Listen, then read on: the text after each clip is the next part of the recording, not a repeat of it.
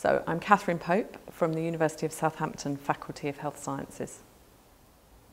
So I'm here today mainly because I had to do a plenary at 9 o'clock this morning, which was great fun, and we got quite a lot of chat afterwards about that. But I'm here really for meeting up with colleagues doing groundbreaking health services research across the country. It's a great chance to network and find out about what's going on in health services research. My favourite thing about HSRN is the people, because it's like family. It's like coming home and meeting people in a network who care passionately about transforming the NHS and doing really great research. And then the great thing this year is that there's lots of new people here, so it's like there's another generation of people that are going to take that work forward, and it's brilliant.